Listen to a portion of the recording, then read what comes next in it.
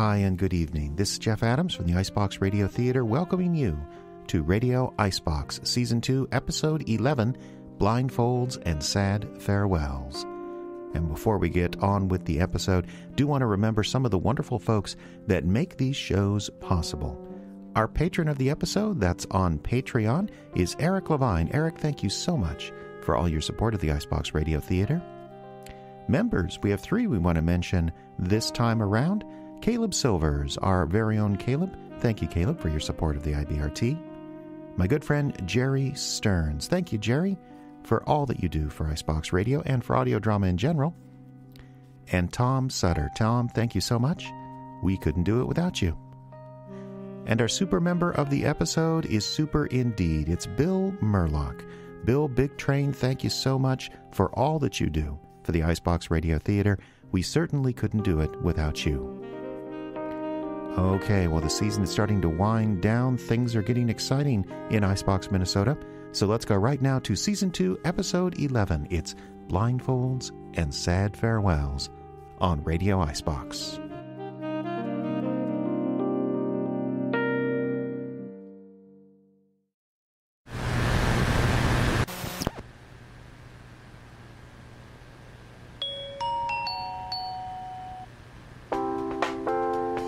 Icebox. The smell of spring is in the air. The sound of snowmelt is everywhere. If you close your eyes and just listen, it's almost perfect. Or you could open your eyes. No, don't do that. Just listen. We'll be back with this wonderful sound-only radio program right after this. What? Hi, it's Woody again. Well, looks like we survived another winter. Not that we couldn't get a blizzard last minute that would snow us in and starve us out. Grocery store could miss a single shipment, we'd be eating each other inside of a month, it's true. Anyway, probably won't happen. And spring is coming on, so think about fishing, why don't you? We got all the usual stuff down at Woody's. If you don't think we do, just show up for once. I'll get you ready for open water, late ice fishing. Oh, it's not too early to think about hunting next fall. Especially since having a new gun would be a good idea if anything happens down at the grocer's. Just something to think about. Woody's Bait Shop and Guide Service on Beach Avenue in Icebox. Open alternating Tuesdays, 1 to 5. Plenty of ammo, too. Might want to stock up, you never know. Woody's! Good advice. No, it isn't. Well, we'll just see. What? We got a weather forecast over there, Cody? Yes, and the good news is it's looking like spring. Well, I don't know about the looking part, but spring is always good. Yeah, and the bad news is it's spring in northern Minnesota. Sunny today with a high in the mid-50s, no chance of precipitation. Nice. Tonight, snow showers and overnight low of 9 above. Okay, I'm beginning to see the issue here. Tomorrow, expect rain and 73. Seriously? Followed tomorrow night by clearing skies and temperatures in the single digits below zero. Okay, I think that's enough forecasting. I told you, spring was weird. Currently 37 degrees in Icebox, 38 up the road in International Falls, 3 above Celsius in Fort Francis. The National Weather Service has issued a misplaced joy warning for our area as residents gaze out at the mud, dead grass, and sand left over from the melting snow as if it were somehow beautiful. Spring will do that to you. I blame the mold smell. More after this. The curse of winter is lifted, so it's time to get started on the real curses with Weird Sisters Floral and Garden's annual spring sale. All this week, come in for mulch, bedding plants, lawn supplies, and all the mummy powder you need to get your backyard apothecary ready for warmer weather. New this year, bound editions of Necronomicon are available in cowhide, pighide, and mystery skin while supplies last. PDF versions for all your electronic devices are also available. And if you come in Saturday afternoon, there will be free hot dogs and balloons for the kids, plus a crystal love charm for mom, including 1 free recharge with purchase. That's Weird Sisters Floral and Garden, across from Graves Manor on Lake Street in Icebox.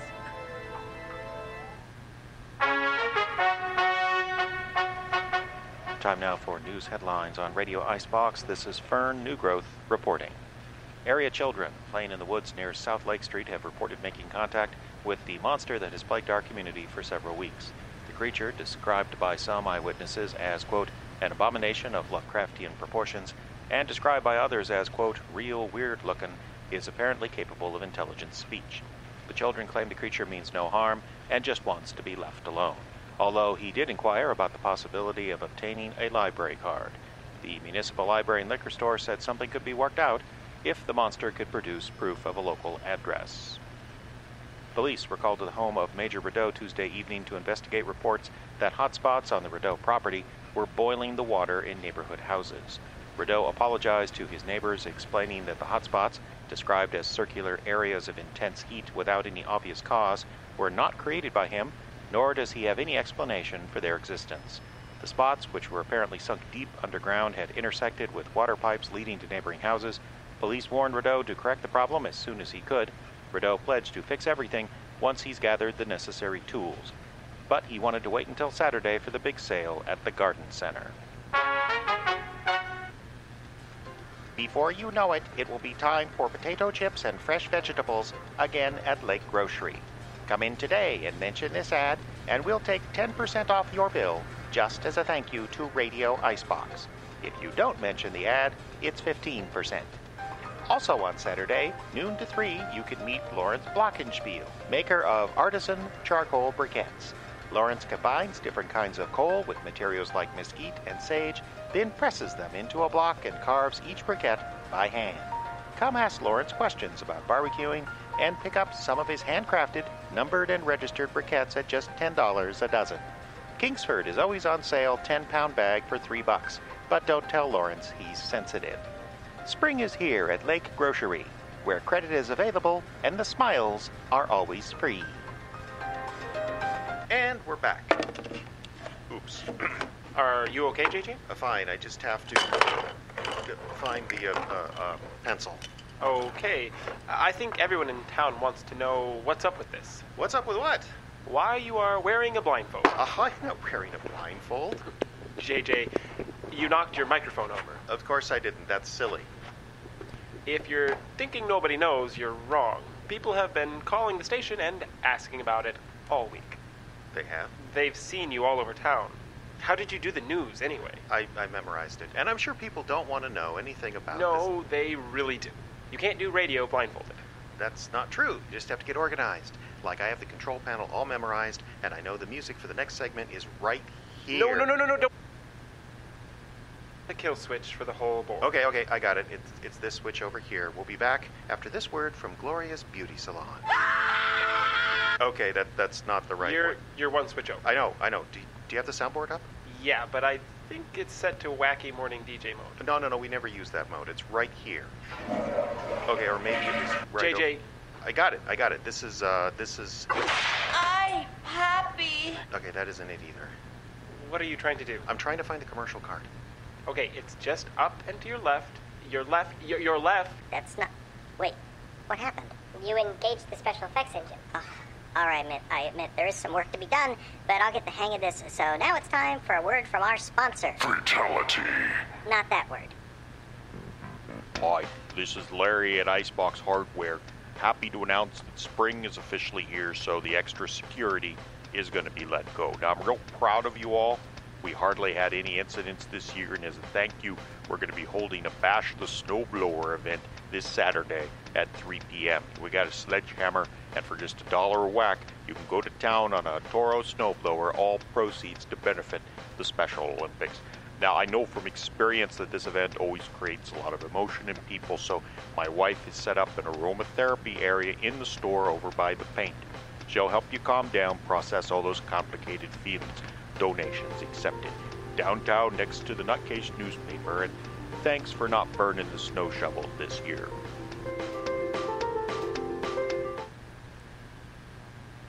Hi everybody, this is JJ coming on here real quick before we head on to our next feature on Radio Icebox, just to give you an update on that fundraising effort to get the pipes fixed. We still have some work to do, let's put it that way. In fact, we'd love to hear from somebody before the season is over. No, that's okay. Anyway, so if you're not familiar, we have this little problem in the spring and the fall and part of the summer.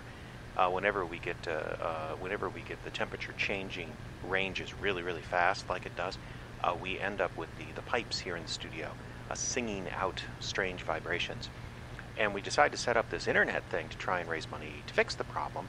And that's at Audible, actually. It's an online service where you can get audiobooks, and it's just wonderful, as well as some brand new radio drama coming up soon. X-Files.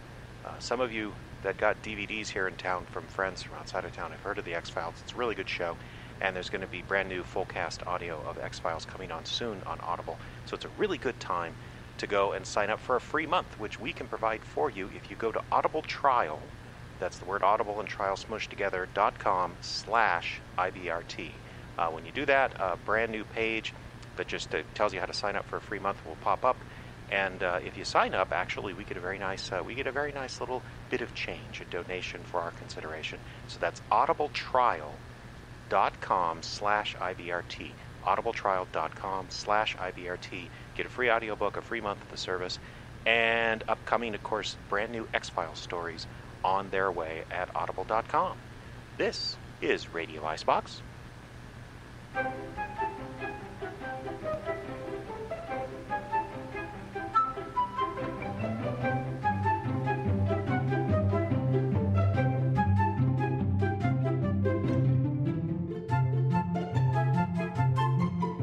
This program was recorded before a live audience. Take a well-deserved break. Well, we're back. You're listening to the Icebox Radio Theater, coming to you live from Rainier, Minnesota.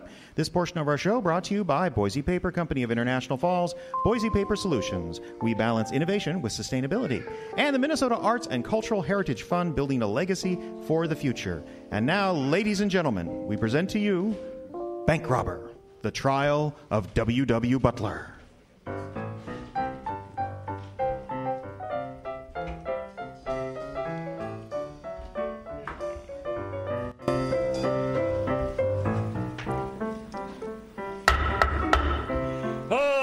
Let's get started.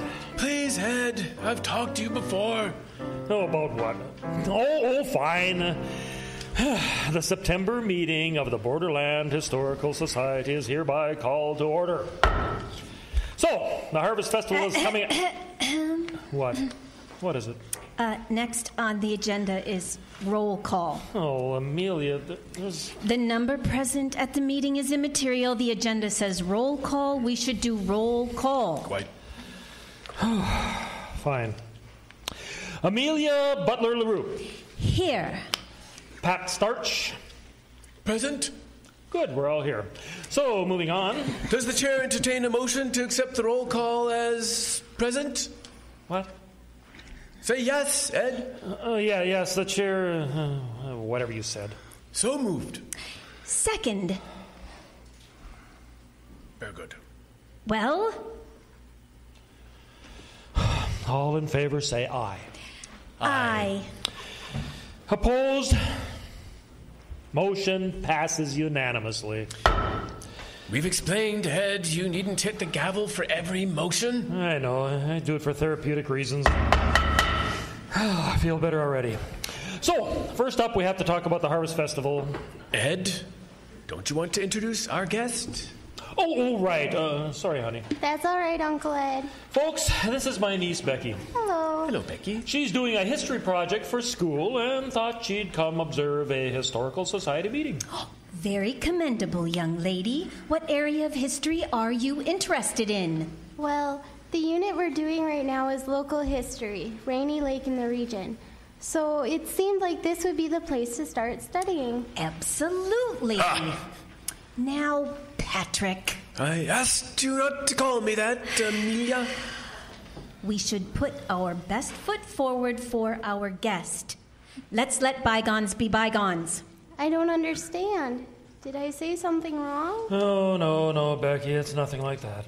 I just think that until Rainier's society collection can be folded into ours, we can't deserve to be called the best local history source. And I keep telling you, Rainier's collection is not coming here, so you can just put that idea out of your mind. You know, the thing is, Pat and Amelia really like to argue. I don't see why not, Amelia. No, I imagine you don't. About anything. This isn't the time or the place. We should focus on our guest. I didn't mean to upset everybody. Oh, think nothing of it. No, that's just a Discussion Mr. Starch and I have been having for a while. He thinks all the local history societies should be combined, like some sort of hippie commune. And she thinks everyone should have their own little kingdom so that it's impossible to find anything. Oh, people, please. Well, it just gets my dander up. If only you'd see reason, Patrick. I asked you not to call me that. People. Don't interrupt, Ed. We're having an argument. Then you leave me no choice but to use the ultimate weapon at my disposal. But there will be no discussion on combining the regional historical societies today. And why not? Because it's not on the agenda. Well, yes, I motion to add. Well played, Edward. Thank you. Next on the agenda is a discussion with Becky about her high school project. Very well. I suppose that will be better than continuing a tired old argument. Another time, then. Yes. Let us come together to help this young person see the beauty of our region's history. Well said, Pat. Thank you, Amelia. Oh, isn't it nice when we all get along? Go ahead, Becky. Tell us about your assignment. Are you sure it's okay? I could come back. Oh, no. Things are as quiet as they get in here as they ever will be, so this is a perfect time to ask your questions. Okay. Well, our assignment is to focus on one event in Koochiching County's history and to do a project on it. Interesting. I really like shows and movies and stuff, so I thought I'd write a short play and have my friends do it for class. Splendid! Remember when we did a play in grammar school, Pat? Oh, Washington crossing the Delaware. I'll never forget it. So are you going to do the entire history of the county, Becky? Oh, no, that would be too long. We're supposed to focus on one event, something, a little interesting and exciting. I see. Have you considered gold mining on Rainy Lake? Or Koochiching County's secession from Itasca County? Or the building of the dam at International Falls? Actually, I know which event I'm interested in. Do tell. I just hope you guys can help, because it's kind of complicated, and I don't know if I understand everything yet.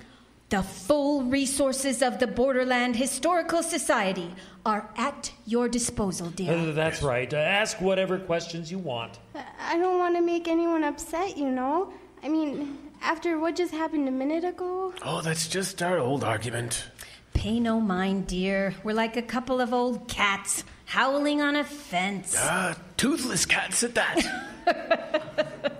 Okay. Well, then, I think you'll like the event I've chosen. It's like the most exciting thing I found in the whole book. Oh, you're keeping us in suspense. Okay, I'll just let it out. I want to do a play about the Great Rainy Lake bank robbery. Oh, dear God, no. What? What's wrong? Nothing, dear, nothing. No, of course not. Nothing at all. Becky, choose something else. Don't be ridiculous, Ed. Yes, well, the child is right. The Rainy Lake bank robbery is one of the most interesting chapters in our region's history. Agreed. That's the last time they'll agree on anything tonight. Did I do it again? Oh, Becky, you're a prodigy. I've seen people spend hours in the museum before they set these two on an argument, but you managed to do it twice in less than 10 minutes. Oh, no. And it's the grand champion of all arguments to boot. Edward, I have no idea what you're talking about. No, he's just yammering on as usual. Too few people know the story of the Rainy Lake bank robbery, and it is our duty as the Historical Society to pass it on to the next generation. Of course. So, let's pass it on. What do you know about the bank robbery, Becky? Just that the banker was accused of robbing his own bank. Yes, that's right. WW Butler was the man's name. He claimed a robber tricked him into opening his vault, cleaned him out, and took off by canoe. Claimed? Oh, no. Oh, no. That is exactly what happened. Oh, come now. We're not going to go through all that again, are we? Are they? I don't really see a way to avoid it. You see, Amelia there... You're too emotional on this issue, and you know it. After all... Oh, here it comes. Oh, there's no way you could be very impartial about your family. You mean? Amelia is a direct descendant of the banker WW Butler. And the evidence against him was purely circumstantial. And a whole slew of prominent citizens of Rainy Lake City signed a testimonial to Butler's character in the Vermilion Iron Journal, July 14th, 1895 edition. One of the most prominent of which recanted it all in a story later on. That John Berg character, bosh. He had a weak chin and was known to drink. They were all known to drink. It was a gold rush town. Oh, Pat, Amelia, please. Isn't there a better way to settle this than arguing? It's always worked before. Yes. Don't fix what ain't broken. Oh, but Becky would really like to get her project done, and I don't think this arguing is helping. I'm very sorry. I didn't mean to upset everybody. Oh, it's all right, Becky. It's not your fault these two just can't settle a simple disagreement. Simple? My family's reputation is at stake. Which is why it's not settled. You were afraid of the truth. What was that? You heard me. You can't handle the truth. Is that so? Very well, Patrick. You leave me no choice but to challenge you to the ultimate contest of historical knowledge and rhetorical skill. Surely you don't mean... That's right. I challenge you to a mock trial.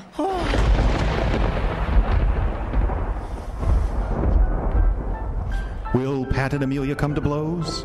Will little Becky ever get her school assignment done? Stay tuned to find out. The trial of WW Butler will be back right after this.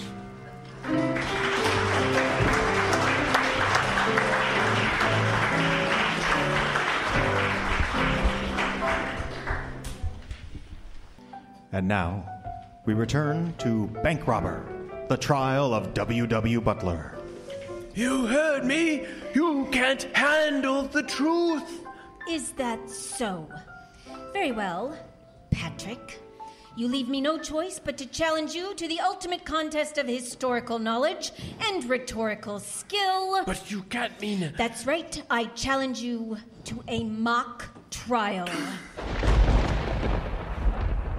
Well, I suppose we might as well stay and listen to this. Sounds like the weather's turning bad. Oh, you have to stay. Absolutely. Why? You and Becky must serve as judge and jury for our trial. That's right. The fate of WW Butler rests with you two. That kind of sounds like fun. Just one thing. What about the agenda? Give it here. Amelia, you wouldn't. Hang the agenda. The trial of WW Butler must move forward.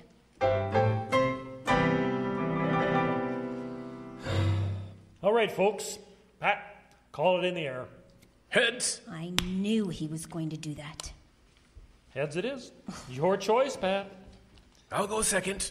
I want to see what she has up her sleeve. Of course you do. You underhanded little... Oh, that's enough. Each of you is allowed 5 minutes to make your case, followed by 3 minutes for cross-examination. Minnesota rules of criminal procedure apply. And if they don't work, Marquis of Queensberry rules, please. Retreat to your respective rhetorical corners and come out slugging. This is exciting. This has been brewing a long time. I just hope they don't kill each other. Ladies and gentlemen of the jury. Does she mean us? Yeah, sort of. Amelia enjoys using her imagination. Inside her head, she's probably addressing the Roman Senate. I stand before this esteemed gathering to tell a tale of injustice and woe. Objection! Overruled. You can't object to someone's opening statement. But... Oh, Patrick, you'll get your turn. Go ahead, Amelia. Injustice and woe! The year is 1895 and the place is Rainy Lake City. A gold rush town, filled with anyone interested in making a quick dollar. And into this wallow of human greed came a bright, shining light of civilization. I, WW Butler, do hereby declare what this town needs is a bank to allow all citizens a safe and equitable place to transact commerce. I will build such a bank for the good of all. Huzzah! So build a bank he did, and soon Mr. Butler grew to become one of the most respected members of our society. You are a respected member of our society, WW Butler. Thank you. You've made this tiny gold rush town on the shores of this wilderness lake a safer, cleaner, and more respectable place to live. It was nothing, I assure you. Oh, salvation and Christian love has come to our town this day, WW Butler. Anyone would have done the same. Oh, brother. Indeed. Butler's presence in Rainy Lake City was seen as a boon for everyone. But as is so often the case in frontier villages, jealousy and spite are never far behind the sainted. Blast that WW Butler. Thinks he's so big with his bank, I'll show him. Wait, who's that? Oh, the robber, of course. You can't just make up a robber. This is my turn, and I get to make up whatever I want.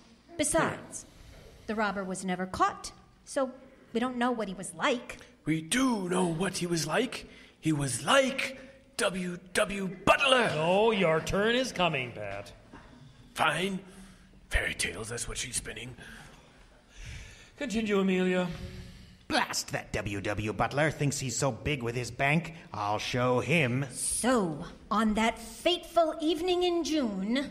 another good day of advancing progress in Rainy Lake City. I'll just secure the door now and return to my modest home to eat a simple meal and while away the evening reading my Bible. Excuse me, sir. Are you the sainted banker, WW Butler? Why, yes, harmless person. What vital service can I provide for you today? Oh, it is nothing. I simply require change for this $20 bill, but I shall return tomorrow. Bosh, Slimshaw. It will take but a moment. Allow me to open the door. And open the vault. And I'll be happy to change that $20 bill. What do you want? 5s and 1s? Oh, no, I think I'll take a bit more than $20, WW Butler. What? A subterfuge? Indeed. Have at you. Aha! I have tied you to a chair. To what end, you bounder? To rob your bank, of course. Fiend. And rob he did. The New York Times reported on June 22nd that $30,000 was taken from the Rainy Lake City Bank. Posses were sent out. Searches were made. But in the end, it was all in vain. For Rainy Lake was still wild country, and the robber disappeared, never to be heard from again. Ladies and gentlemen of the jury, the defense rests. Wow, what a story. What a story is, right? Cross-examination, Pat? You bet. Amelia? Yes, Patrick. That was quite a story. Every word is true, I assure you.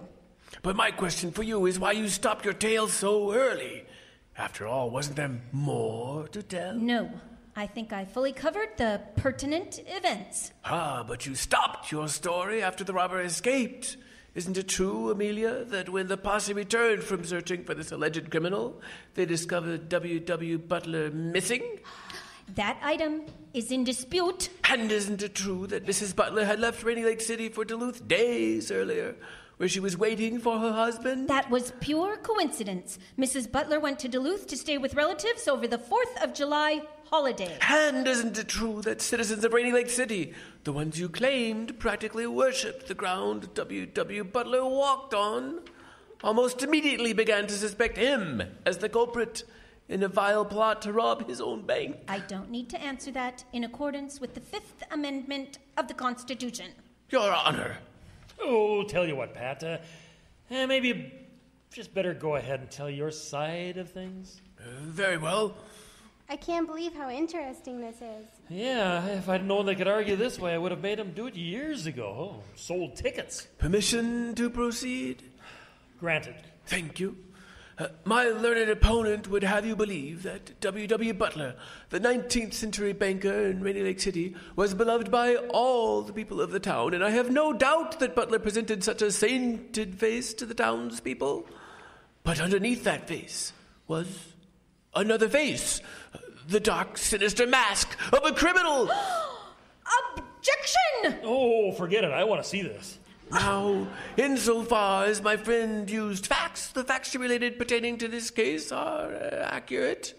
There was a bank robbery in June of 1895 at the bank owned by one WW Butler, and his tale of being tricked to open his own bank to exchange a $20 bill was commonly understood as the explanation related by Mr. Butler at the time. But beyond that, I'm afraid my learned colleague's dramatic and theatrical tale is in need of a generous infusion of the truth. Objection! Oh, overruled. You had your chance, Amelia. But he just called me a liar. Well, you can call him a liar during cross-examination. Now hold your water. Well, I never. Continue, Pat. Thank you. I have already stated that much of my colleague's story is essentially truthful if grossly embellished. But what happens after her story ends is what interests me. You see, there never was any actual proof beyond Butler's word that he was tricked into opening his own vault, nor was any sign ever found of the mysterious bank robber. Given that these facts have now come to light, allow me to offer an alternative to my learned friend's story. We find Butler in the days before the robbery, a troubled and frustrated man, driven to the brink of madness by the imminent failure of his bank. Blast! I'm at the brink of madness by the imminent failure of my bank. Quite. Whoever would have thought that banking in a gold rush town wouldn't be lucrative? What shall I do? What shall I do? For weeks, Butler considered his options until finally he arrived upon a nefarious scheme. My biggest weakness is that I'm stuck in the wilderness, but I could turn that into my biggest strength. So, on the night of June 22nd, Butler packed up all the cash on hand, and having hidden it in a safe place, he ran onto the streets of Rainy Lake City. Villains, criminals, doers of misdeeds! What is it, WW Butler? Oh, citizen, my bank, where all of your money and gold is stored, has been robbed. Robbed? Oh, we are penniless. Indeed, but there may still be hope. Quick, form a posse and chase the bounder. Oh, yeah. Come on, everybody, let's make it go. Having riled up the populace of the town, Butler sent them on their way. Quickly now, populace, your fortunes may still be saved. For vengeance! Huzzah! And they left. Ha! The fools. Now that the law-abiding citizens of the town are out of the way, I, laden with their hard-earned treasure, will head out in my own canoe, never to be heard from again.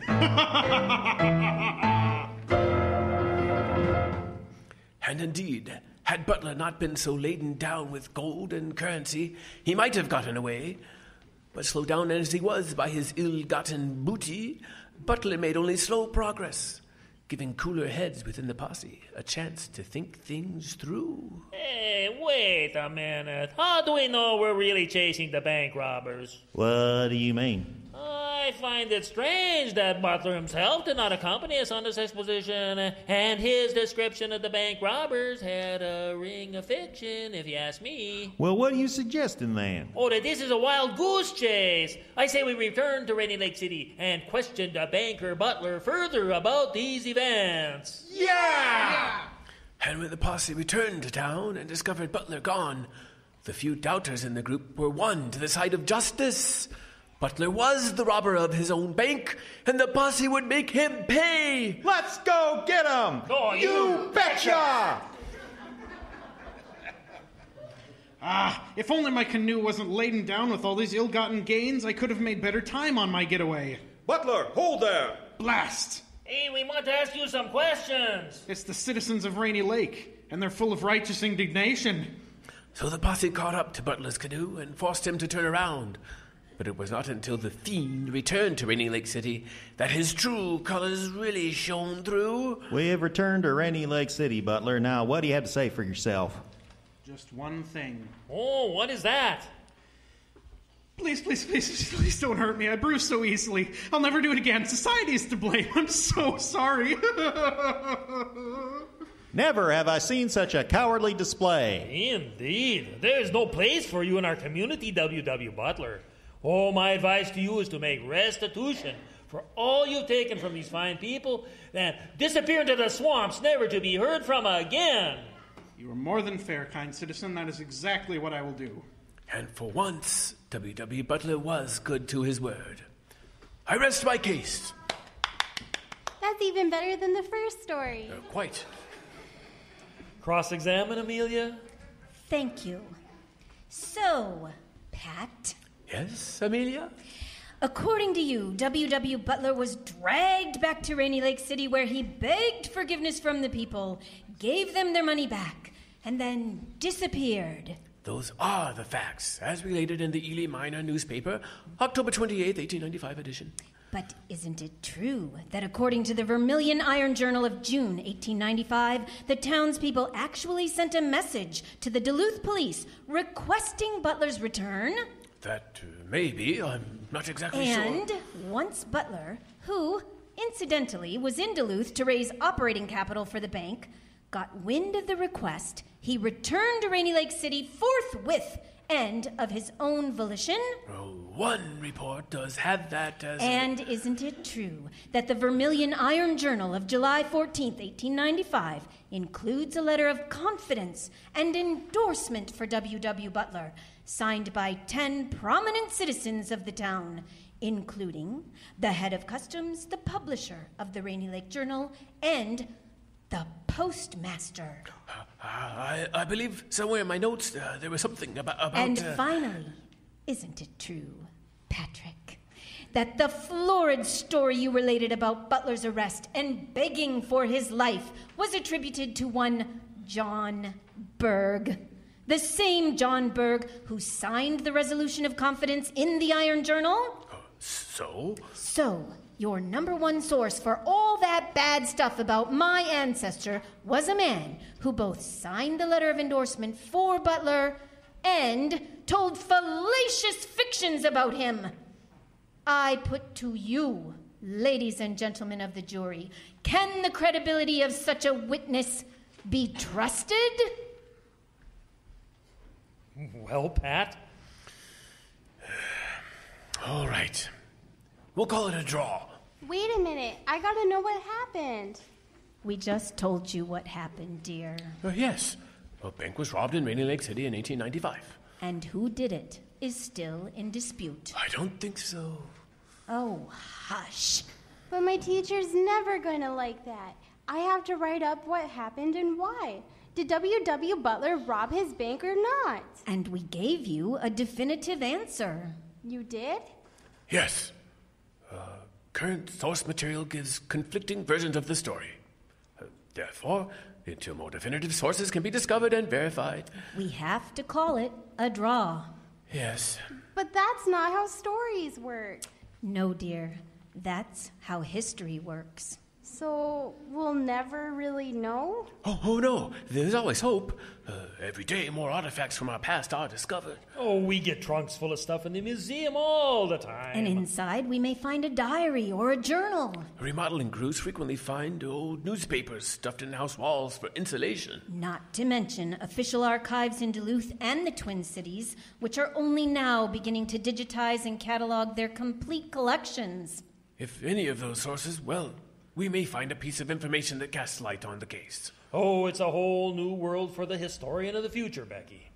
But what about my school project? Oh, just write it up, Becky. You're smart. You'll figure something out. I guess.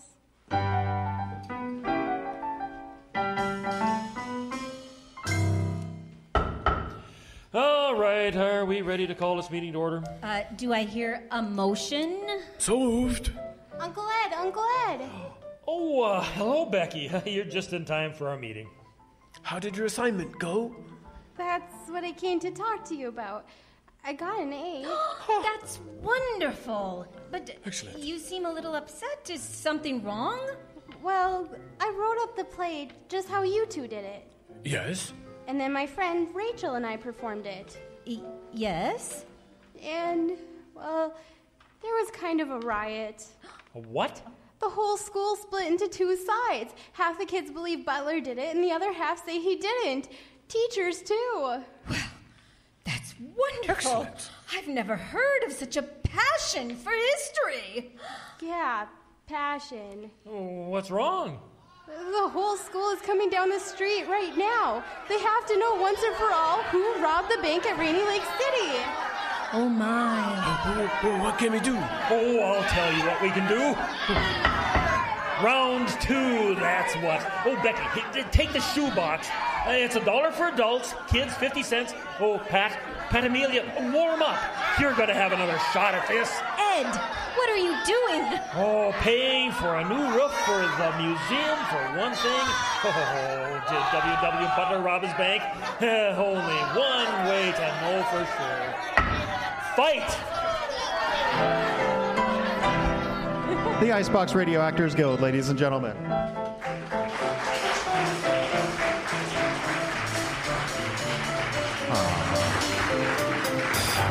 Radio Icebox will be back with the rest of the story right after this. It can be in the sound of the orchestra preparing, or in the sound of a sculptor working in stone, or even in the sound of laughter from inside a theater. It is the sound of art being created, and for over 3 decades, the sound of art being created has rung loud and clear in northeastern Minnesota. The Arrowhead Regional Arts Council has been encouraging local arts development in northeastern Minnesota through grants and services for over 35 years. Every year, they give out more than $500,000 to local artists and arts organizations, and that helps create $40 million in revenue and jobs created. To find out more about our arts programs or how you can get involved, visit aracouncil.org. The Arrowhead Regional Arts Council, where the arts flourish, you thrive.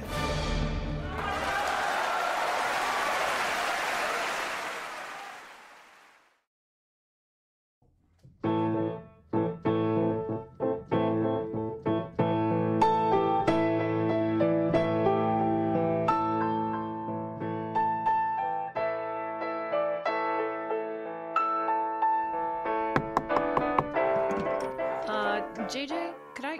Oh, sorry. No, come in. It's okay. No, you're having lunch. No, come in. It's okay. I nearly have this worked out. Sandwich is at 6 o'clock, the apple is at 10 o'clock, and the cup of coffee is at 3 o'clock.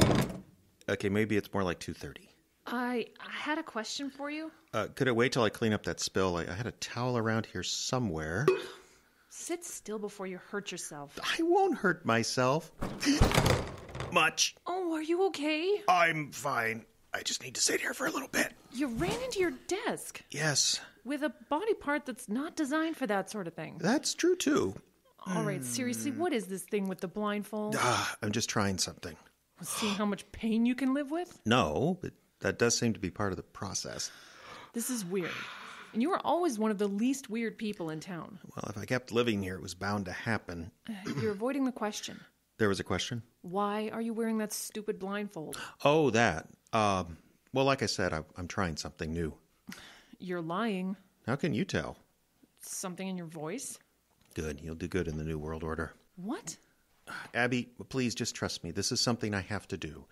Besides, there have been plenty of blind people in radio. They usually really excel at it. Are you saying you're going blind? Oh my God, JJ, are you okay? No, I'm fine. Everything's fine. They're just, this is something I want to do, okay? I just want to see if I can be a better broadcaster without, seeing. Okay, but if you're going to do this, get a cane or a stick or something. You're going to break your neck. I'll be careful. And if you hurt yourself too much, will you please take off the blindfold? I promise I will. This is just something I have to do. As you keep saying. Just be careful. Something we all have to do.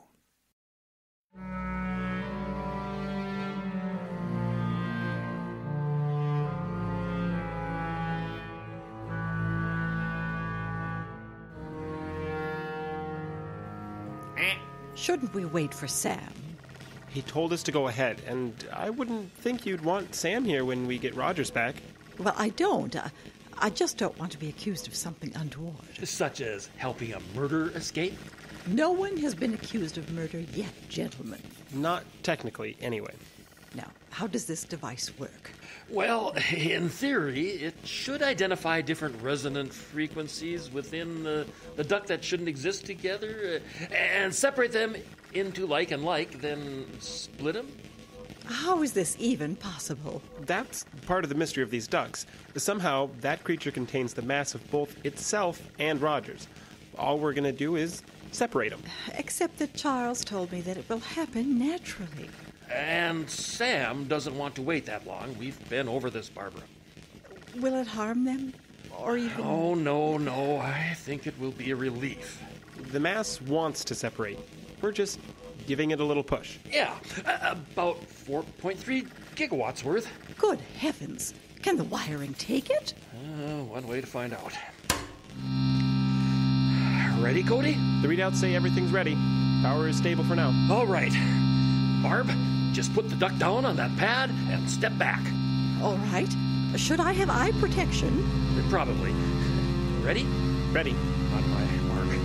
3, 2, 1.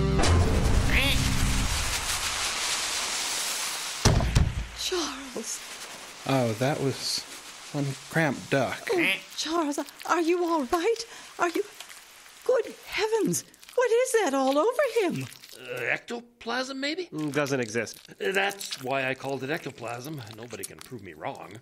Are you all right? I'm a little confused. Where's Cynthia? I beg your pardon? Cynthia, my... Oh, there she is. I don't understand. Thank you, my dear. It was most generous of you. Fascinating. Charles, please explain yourself. Jealous? Well, of course not. Well, a little. These creatures aren't really ducks. I'm not sure what they are, but before we were separated by these gentlemen. Cleverly done, by the way. Oh, thank you. Before that, we were quite intimate. Your mass occupies the same physical space as another creature's, and you get to know them pretty well. Well, just so long as you're here now, I'll help you up. Don't bother. It wouldn't do any good. Whatever do you mean? Barbara, I thank you for coming for me, and I thank you for bringing me back, but I'm afraid my time is past due. I don't understand. Don't you see it? Look at my face. He's aging. Right before our eyes. Hospital. We have to... Cody, help me get him up. No use, darling. No use. Oh, nonsense. We'll get you to the emergency room. Barbara, please. I don't have time, and I've got to tell it. Oh, Charles. It's all right. It's all right. Are you there, Mr. Riddell? Yes. You built these devices that make a person go back and forth between dimensions? Oh, my grandson and I, yes. Destroy them. Destroy them all. Y'all are in great danger. How do you know? I've been there. I've seen what it's like. 40 years ago, I was flying over Belize in my Cessna, and I flew into something. Can't explain what it looked like, but I believe now it was a portal through another dimension. The Bermuda Triangle. Near enough. Point is, I flew in the years 1975, and when I flew out, it was 2005. That's why you look so much younger. That's it, my boy. Or near as I can guess.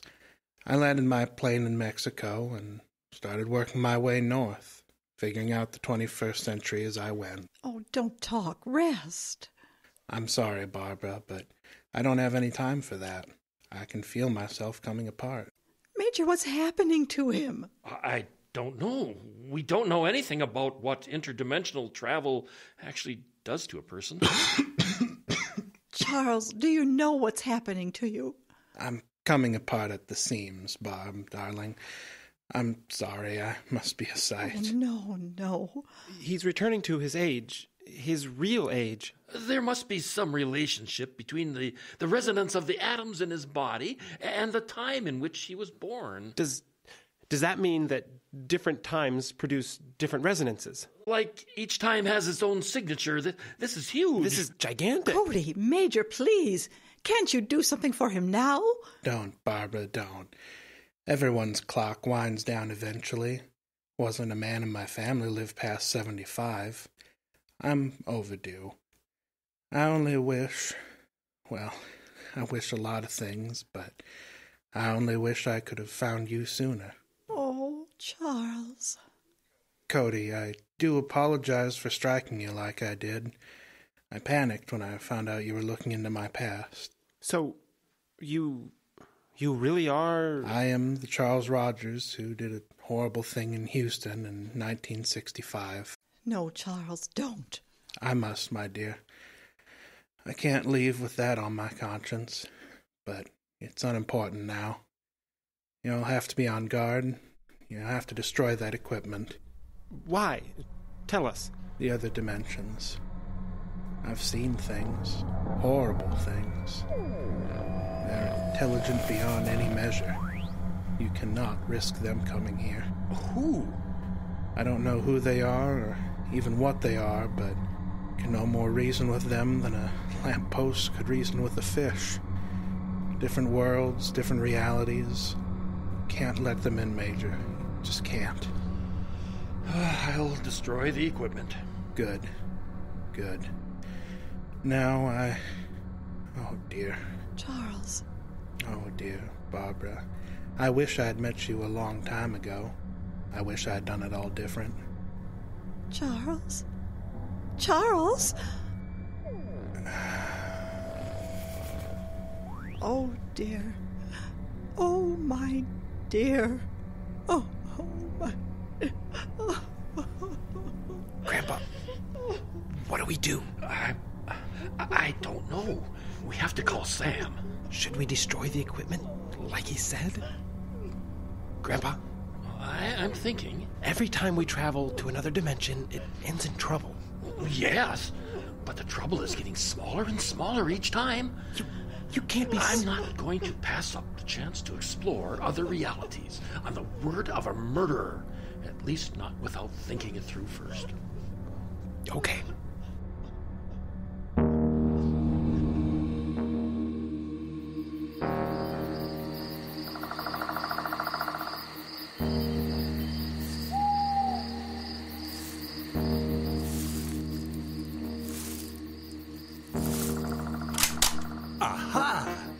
I caught you kids, necking and smoking dope in my ice house.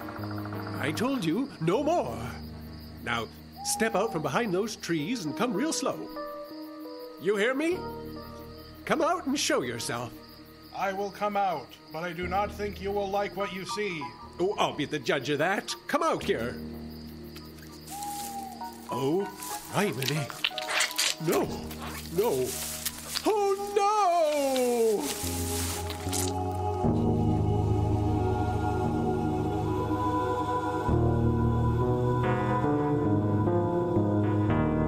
This has been Radio Icebox, Season 2, Episode 11, Blindfolds and Sad Farewells, featuring Ayla McIntosh as Abby, Cody Boyer as Cody, Jeffrey Adams played JJ, Tom Bement was Major Rideau, Victoria Olsen played Barb, and Justin Kapla played both Mr. Rogers and the Ringmaster. Our play this evening was The Trial of WW Butler by Jeffrey Adams, inspired by a true story. Originally recorded live by the Icebox Radio Theater in 2011. The cast featured Tom Bement as Ed, Karen Schickel played Amelia, Jim Yunt was Pat, and Jacelyn Sumner played Becky. Additional voices provided by the talented cast. Music was created and performed by Myron Howerlick.